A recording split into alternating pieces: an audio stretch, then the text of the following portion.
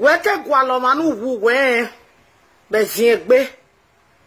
Itamu wa the live video ni renana we. Imaye na ya report a page here. But ana jame go the live video I will more report a page here. But I surprised. In my video is so very nana. I should report a page. Okay, no me be ela me be wi. Ita iwe ni no go me. Say me area mame.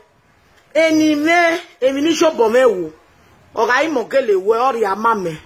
Imana we mi nu talele me area mame. Enini ma self tu gatie me area mame. Mo ijorati me ma fie wori e. Iye dige. Clissy, Princessy, Jennifer, no, ye joy. Mo jore. Ovio mose, no kebo na tie we gare. Idu na kanu kbebu. Ye ikere. Ima fie ni me wori e. Ikpa omota. Ikpa era me vije me ma. Ifie ni me wori e. O ikpa mo hase.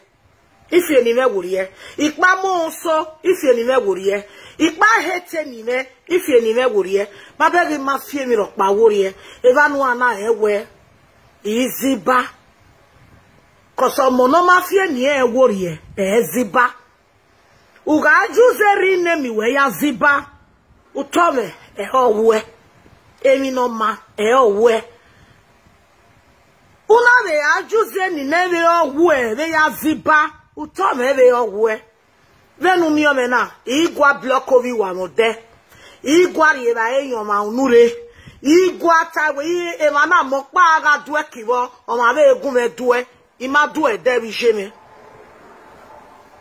Iga rote ne nije. Uga sikene igie mawe. Runda we ama bagmona nuru okpa. We mana mama de. We mi no we mawode.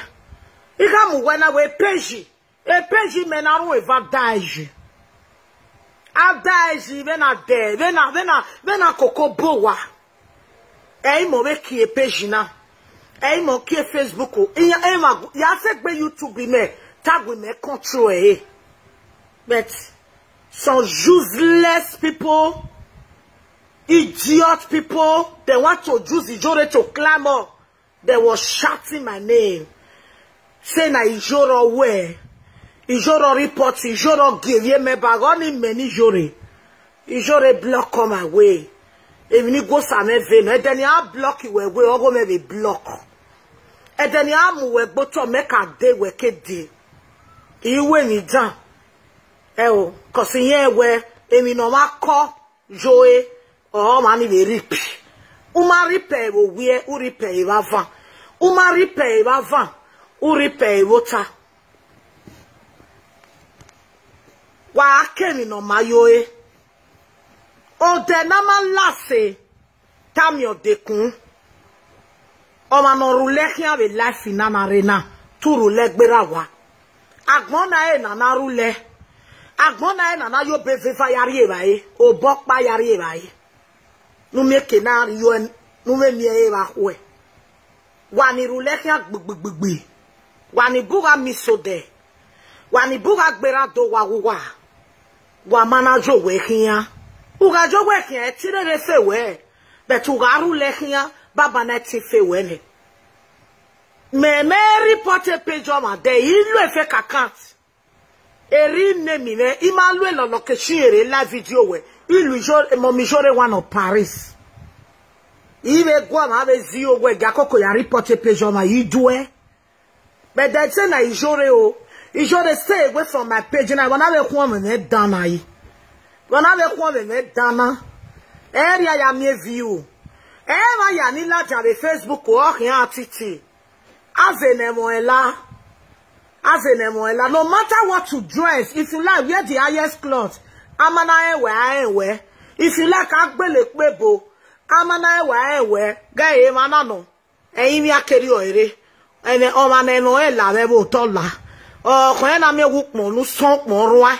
O ko na me go ma we toju hu. O ko na me we tera bi je ma fe. O ko na me wo me bie. O ko na me wo me omodo. O ko na me we mebe. O ko na me we mo wa. O saloba wete mo la wo we butola. Efe. Oh, my kitchen too clean. My house too fine. Any of my yalla wo webu. If you not know, now make una know.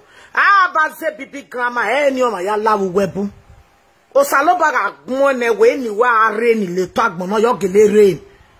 O saloba na ta we ni we rain. No matter how you try, ene keno show. Email la Facebook ou vaketi me jore one of Paris. Il vient Paris itoge abia o wati me. O ma no me la Paris dore o we la o ye oni o ma ni ati jore one of Paris ro wije. When we watch we say na wa em we Italy. Of course. O say he block on my way. E page ni amu no gboto ni a report ime mi ni jawu. Ya e page me na o ko no e wanera gba mi ewuwe e ko von me o ma ne ni e ma je iku bon mejo a o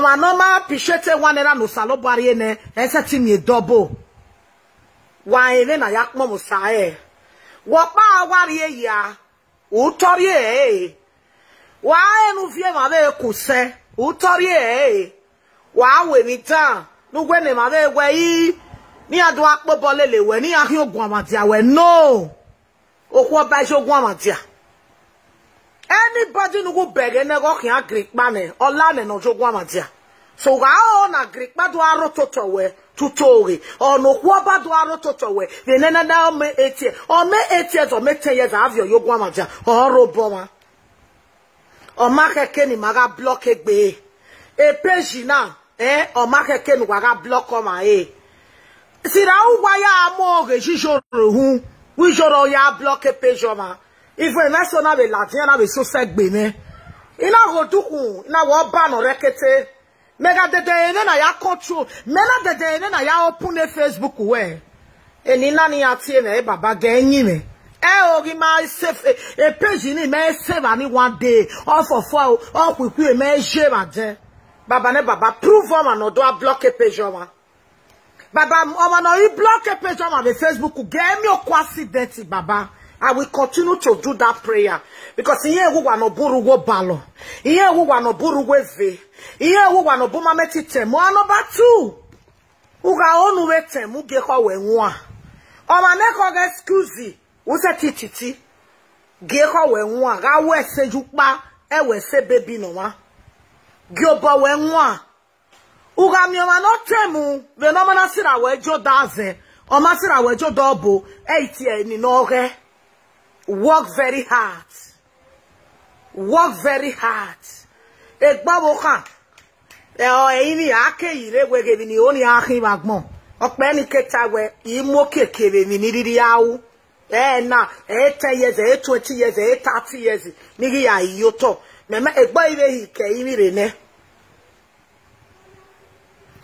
e Facebook polo orun opa se ti ri ofo azenore Facebook opolo o so re Facebook e ma no ma re Facebook e ma no live a fake life re Facebook e ma no be live a real life yan be re Facebook agbon ya opa re Facebook e ma bu no ya mo credit ya dolo waji ru de Facebook e ma bu no ya mo credit vacancy ya adelu pupon ru de Facebook e Facebook ga gwa dun wodo umana gwa du udun wo tokeka wani bu ma na ya popular uwa wa zenya jore wa si wa popular na la o isa tiri lucky nu wa isa tiri pa iwa ge wa onu ri ame ni wa nu we popular e seni negedegbe wa mi e disgrace negedegbe wa mi wa akoto sunwe uva a wikra we no ge era wa uva wa we because iyanweru ni na o mi pi ya ke iyo me na mosi e ine so wo e spirit me so wo e lucky me so wo e ma me so wo e ma ni neru me so wo e mi ni viole le ga di agbon so wo un me so won fieva so uka onu titi wonu je ni jore ya titi gera o desi e ba mo oke Eba mo okay. Oh, we maybe we here doing it. No we mi jore ne. Ene ni okpa wa tie me no nyi me. Aso age ni mera me bi je me mamu ele. Wa no bu ekwegi wa teri nne mu wa. Wa no bu ekwegi wa hwene ni eri nne mu wa. Ugware ni wa le keke wo fie na do wa agbe me. Why you ni ya won sebe ya na mamu ma gboto de. Imari ni o ma jo double de. Ogogo wego ma gogo ineru no pe neru no ko bi I believe we no na give am egbe me na. Mi me na atamu wa we ima ebe na ya report page here etu ugwa na gwishore no. Ijoro we. Ijoro give me ba rejo salobo all prove ya ladia. Come no boy man wa with Facebook we disgrace ya la egbe. Come no lueke va with Facebook we disgrace ya la egbe. Come no claim me no re e disgrace ya la. But let's see what man wa me. Uga wa me disgrace ya la we egbe. Who second wa we say efe ya no kwa le Facebook to la merie o le sagerie o le kerie o le miamerie e ti o salobo ave ti ene ka ko se run na we ni ana awe ni ejo uhi no ma nu de le ni yari agbon ope na keta ma me we jore no bi no wa mu we e ya nerun da no ma aka se ro wonu ya nenu esi Itai na we on come no ya jeni ne ya report page ni baba zoveyo mani baba ne baba ima ime wa ya watch the video baba zoveyo kosi me na we Facebook we ori me ni wa la ho ofo e de no ko me gbe mi jo do no ma we ko me gbe mi jo gbe se ya no go me control ya do go me gbe mi jo Dirty go a country, you gotta pay 100,000 car normal every month. Or my car go me country, you not pay 100,000. We have to buy ya when no go a country. So, Osalobua, also virgin man making ya man one. He live a life you wa, no one living. A life you may live. I can tell the care who can now do a contribution with Facebook. A contribution what here am I? Another go koni momo sese. Iya ya bore go ya dolu koni jine ya do awe si my kitchen.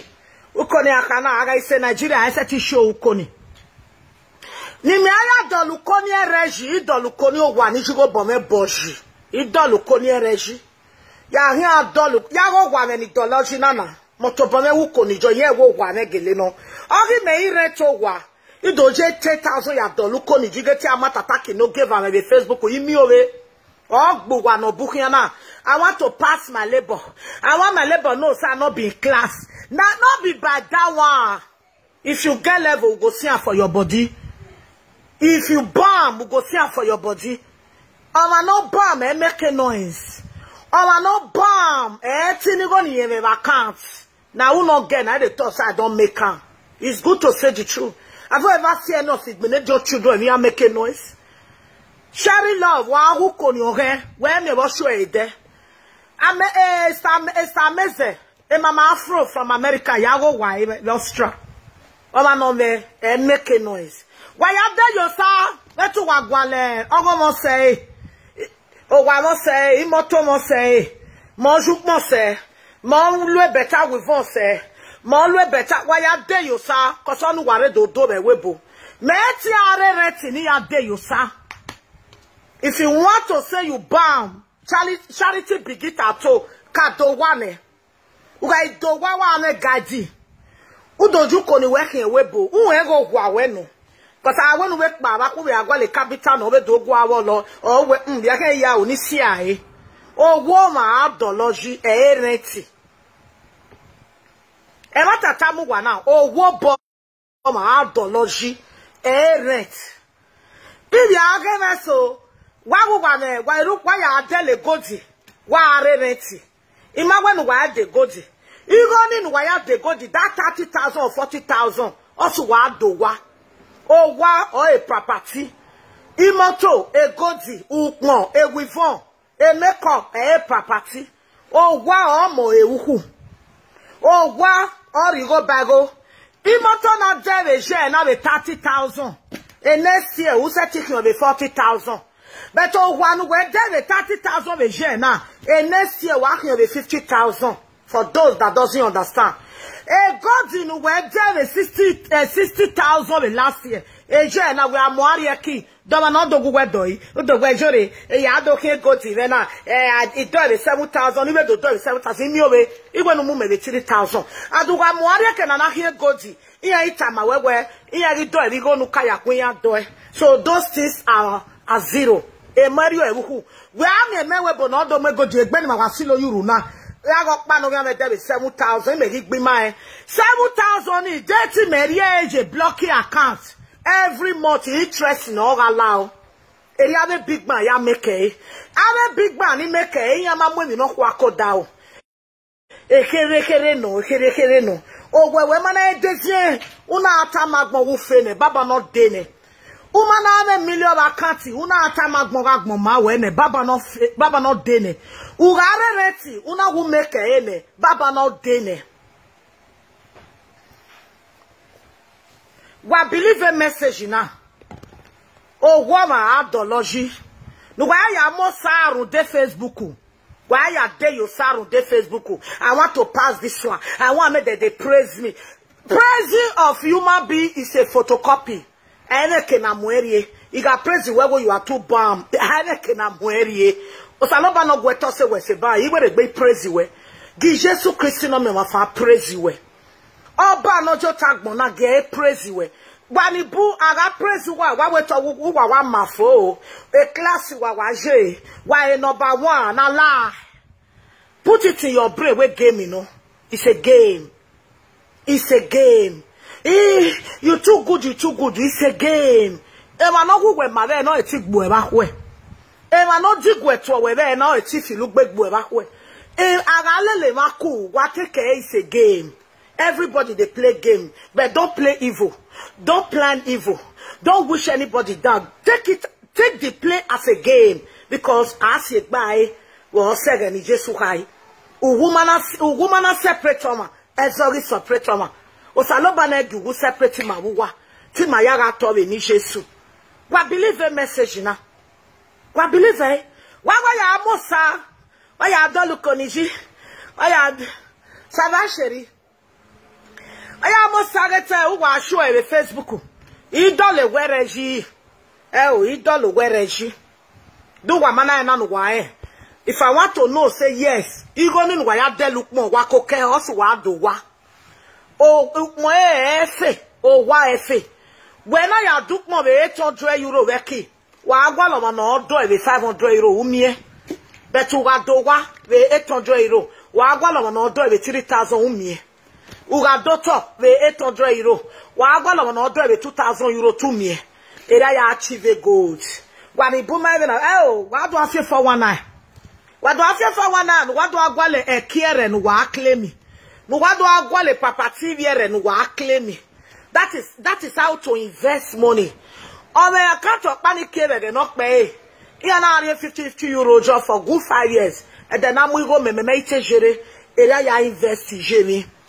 Ukmana dele a photocopy ni. Ukme soron we there 2 years. Eri kon we na job again na.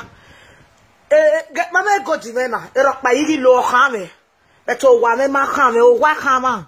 Wa try and wa invest go igu wa jo wa. Wa ru de Facebook on wa de yo sa. Wa do show a live video. Ukoni amana mo se nya show e o. Because ya me ya boro go be back. O sa go me boro go ya ukoni wo were. O were. O wo bo ma meti.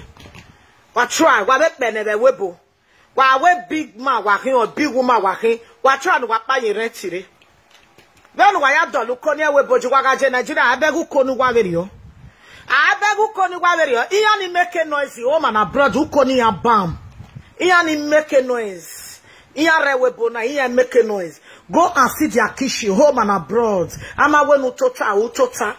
Omo vie me ba mo pa ori se do ori tie me video coverage aro na we mama wonya machona. Ona gie kwa we no kpoge ana ma me ma ba wa me. We are gba moto ni afi America. Ne gete gbeni. Osenne no ro e company mama wo bia usagba o ganya pare America ono na ya ma direct ina why they make noise o wa no make noise o wa no make noise e ma ni make noise e ma ni toge Imana me matabu no ya on making noise. On the then the way me say I dey grow. On the again when me say why they grow. What try no what grow. What try no what grow. What try no what grow. There are certain things na investigoji. There are certain things na ya migo. My Facebook no what block it. Kana all degbu wa ya. Guy Madame Evely, oh man, I brought in a ban. Wow, so we have a double. I'm a one tota. Yare match on your bob, don't you have why? Guy, Madame Evely, or that wala ona. Yare match on your bob, if you are winner, or that for a winner. Yare ni awere bemu, you turn your bob, what do you know? Can I relax? Why am I get to wow, attacking no give away with Facebook? Memu atataki ya wa because here ewebo wa winner wa do wa ye munwe wa di moto 100,000 o samana karo woru ye munwe wa borego ya de godi ye munwe wa borego ya doluko ni ji ye munwe ni ma ebe webo ero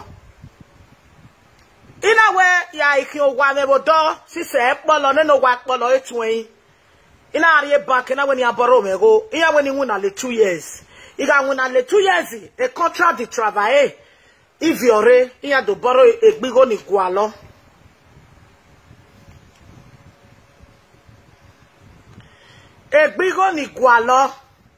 waya borrow go nwa de yosa waya borrow go ukoni waya borrow go ya do lukoni ji emi onoru wa ho emi agbon ero wa wo wa de bam ewo nyama ohagi wa ari ke na na he better cloth ekpo nu wa mu opoko awe street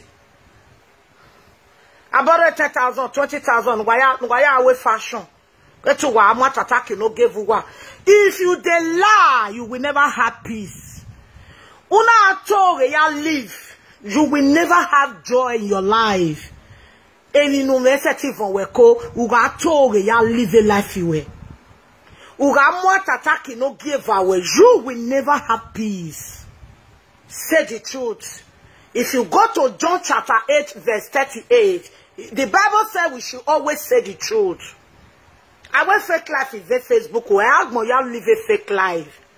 Yes, a fake life is the Facebook, but there are many original people. No sibata we no eti la owe, no dukmo we no eti la owe. Emi rockba gbotiti we webo. In Nigeria anaghe la gidi. In Nigeria anaghe go gidi. In Nigeria anaghe visa gidi. In Nigeria anaghe aeroplane gidi. In Nigeria obi ogwe na ti gwan we webo bi ogwo igwan se. I too love Europe. Ya mo saru di jore ge to amata ke ni jore oni me.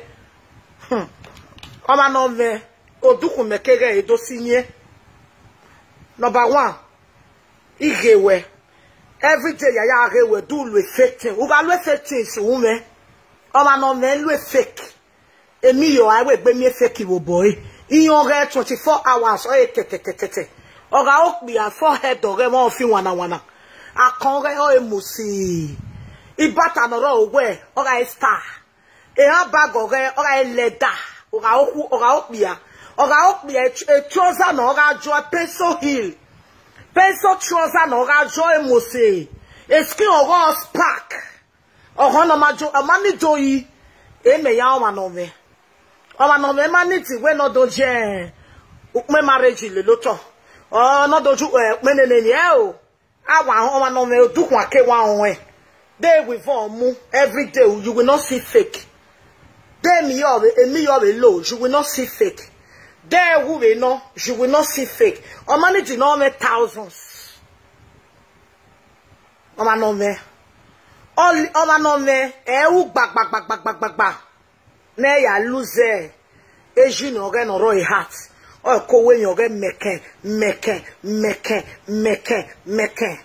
Why ya dey your sir? Why ya mo ya blood pressure? U ga live a fake life here. Baba na we say ru hu we. Wa abi ebo we ha yore. Ijo, we are with Beneshina. Oh, my dear peace. Oh, my God, Pano Gameta, Imam Ogo, a day your time, we were a great togi. You were a great Fianya Bay because ugu wa mu atataki no ma egbo wa mu atataki na ideni weni ya shake ya ideni weni ya mu gboto me ma amu gboto no ma be webo you know why cause that go pay go wa negbe eri ma mo wa be webo ama we iro we ra me weni do amu gboto nu iju e mo iro gu iju e ise jo wo wa ma we no na wo nya wa mi do amu gboto nu no na respect we dey give each other. We give respect for those who deserve respect. We give respect for those who mind their business. We give respect for those who know what is life. And we give respect for those who know what is tomorrow. There are many people in Nigeria after what school. Ini when we buya nyugbe so ini treti inyi video no ma dem ekpena guys ko nya dede nyi video the way they talk, the way they behave, the way they shout in the street, the way they do our here race supermarket we ibigwe na hena when I don't investigate banya ma nwa bigwe be mani nwa bigwe ma go the street ma go the supermarket imega gwa de nebodo ta ma megwe awa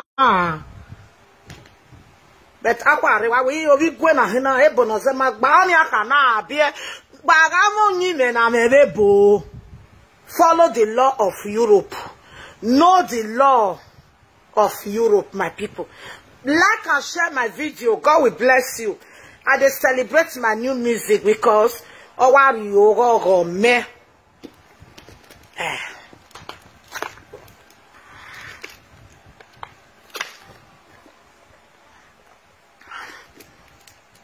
Why up there you sir? That's why I'm attacking him on the Facebook.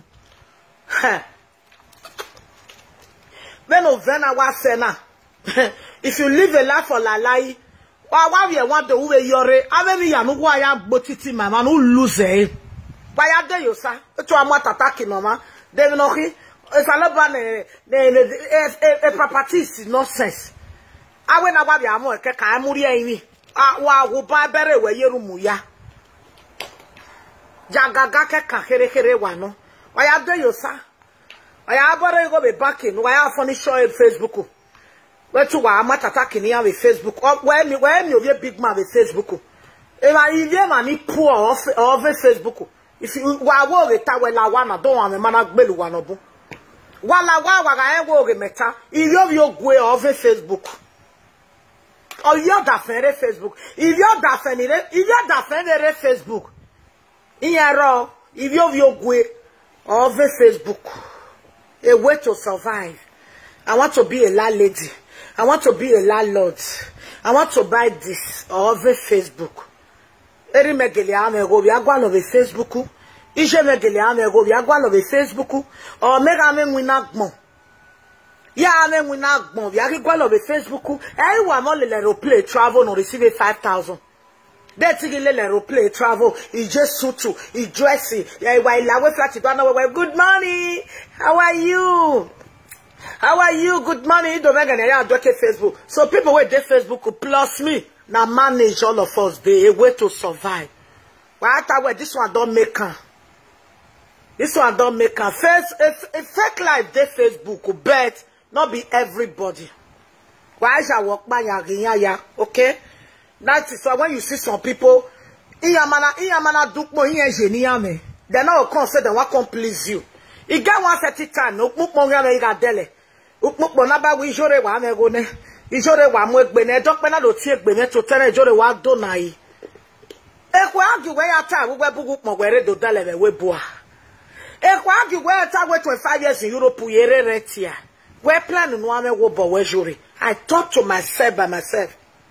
Yeah, what a credit card, yeah, what a Zara, the Asia, me was see of so 1.5. You walk believe, what's the way, what calculating with Jimmy. There what Debbie and I go now for Viana. I have to talk to myself. Now we here to do what the day you saw on your Facebook. Guy, mete just singlet, daily just singlet, cause I don't walk on just singlet why. Okay? Facebook or whatever now where we should remember be so who gave me Akiaga igwamaro pasim ukpo. Okay? Igwamaro pasim ukpo. Ah mo gbesa ya homa. Wakia ga singlet wa jona. Igi mu ele. Ite ka jo Ni wa dress say na ani aya fia no enu no jo bo wa agbon aya tia we abege mi no jo bo we okpon ro we gba aya tia we abege we a village wa re mi no ujo u ga so tornado re mi no ujo u ga se ko re mi no ujo e we bona no je na ga abege compound we wa do re oni aya tia ma we do yare ki ade e we for na ni muji with 1000 something 1000 something ma si me yare yo to eri ma ya plan ye life o le na ya amu egbe meteju po no bo me ma se obi igbenejo ha ge igbenejo de with 1000 something ase no woga ma ke woga o ma na se no woga una ya woga you will come back to square one again because ego is a visitor again ego ya la wo bo gege invest ye papati mi no ri aba hwe invest e ma ya ni make wa ta we ki o to ye kaado e ki o wa ye kaado e ba mi de gérer life na ki mo e ki bata e godin oro ta o ma e ma mi mo pa we ya ke godin ye be 10,000 e godin ni no here be 10,000 o se 25,000 o ya do na o ma re ta ma me je de to ta ma me ya go we do ona here be 10,000 cheaper shiko.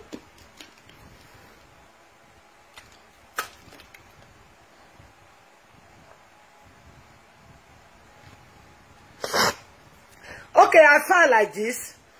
I dress the way it please me. Imitate my dress. Imitate my. That's it. When I do now, what I like, I go still go back. Cause I cut my hair. I want me long small. Not be say I don't like weavon. I not be like fish, but beruka like them. I find not be you show do man. Even if I dress the way it please me, so far you have here, okay. I know they go hospital. I know they one. I don't know we my policy and my paracetamol. So I thank God for that. Why day you sir? That's why please them on the Facebook. I saw I IYORE 3 o'clock. Why live video? 6 o'clock it will wear. Why live video? 10 o'clock it will wear. Why live video?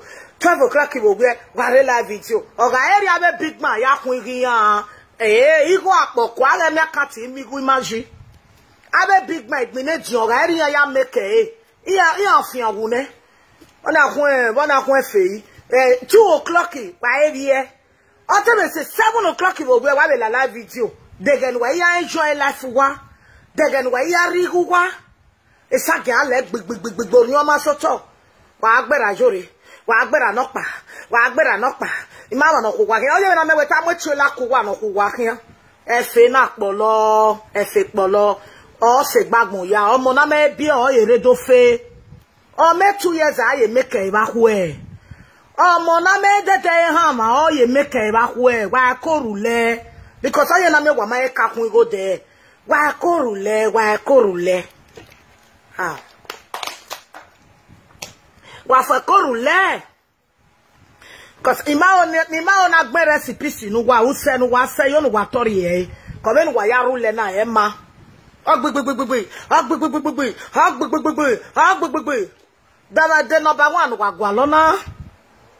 The number 1 wagwalo.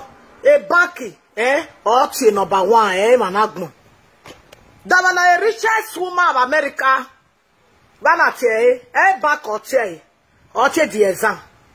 Dama na the richest man of Nigeria, bank or tie. Seri ave ati result to we.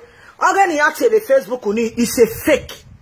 IYORE get money is a fake. Wherever the email that the Suyan in Egoa. Evanu ana we jore me. Viri agbe. But you must savuru. Viri agbe. Even my banko sa obi jeme. Viri agbe. E France in ani me bejena betie number 1. Wano iwe nego save account. We me ni jore ruwe ya. Anywhere they ruwe when organina anywhere they are so e manage my yashi I baby why do not about this civil war no but if I not make no if I not make all of we came a bibi go to the ruya ani yak big bag adale bibi go do opolo se when me just alaba pa be ni yakoki go ya de logo me even be man cause oje no wasting on ama wa be better we bugbe e ma Wani muri mo ya suse. O dena la yo dena na bie wa madoleje. 7,000 euro. We man go no ni. E go to ne para ni de wa ya ve 7,000 euro no. Oya na sta joy be benjo oya kun me. 7,000 euro se ya ta ukpe bo me. O se ya ta ukpe bo me. Whatever no wa wi jore me go not pa me go. Eni ya mana la jan bi so ma no me go be bo. Because a bank a mu go jiwe webo. A mu go jo wa. Eni we mana la jan o me go. We are all the same. Make we not deceive ourselves.